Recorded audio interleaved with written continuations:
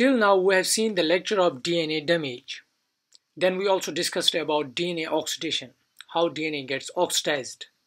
And now it's time to get on to the DNA repair mechanisms. You can see in this diagram we have a normal DNA molecule having two strands 5' 3' and 3' 5', both strands running opposite to each other.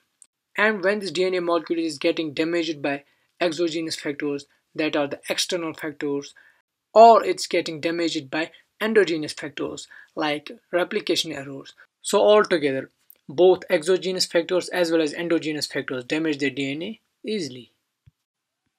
So when there is presence of damaged DNA within the cell kicks in the DNA repair mechanisms in order to repair the DNA damage. First of all, let's see what kind of DNA repair mechanisms are present within the cell. Direct reversal repair is the first repair mechanism. Single-strand repair mechanism is the second one. And third one is the double-strand repair mechanism. All the three repair mechanisms can be driven within the cell depending upon the kind of damage. In prokaryotes, we see direct reversal method is also prevailing there, but there is another method there that's called SOS repair method that's prevalent in prokaryotes, whereas the single-strand repair and double-strand repair is mostly present in eukaryotes. Now let's have a look on these three mechanisms separately. We see the first repair method is the direct reversal method. As the name suggests, it's a kind of repair system where the damage to DNA is reversed and we get back to the normal DNA as it was before the damage. We just reverse the process. Here the damaged area or lesion is repaired directly by specialized proteins in our body.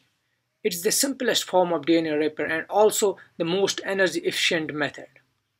This direct reversal method does not require reference template to get the DNA fixed, unlike other mechanisms which require another template to get the DNA fixed.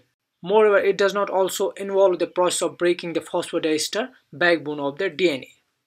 The most two common methods of direct repair mechanism are photoreactivation and alkylation. Both the mechanisms will be discussed in separate lectures. Then we get on to single-strand repair mechanism. In this kind of mechanism, the DNA gets repaired which has one strand damaged only. The other strand can be used as a template to guide the correction of damaged strand. In that category, we have three mechanisms in it. Base excision repair, second one is nucleotide excision repair, third one is mismatch repair. All the three will be discussed in the other part of the video.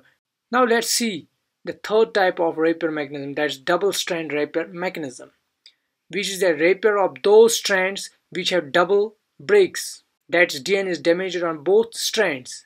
These are particularly lethal to the cell because they can lead to the genome rearrangements because both the strands are involved here in the damage. It has also got three types. Homologous recombination is the first one. Non-homologous end joining is the second one.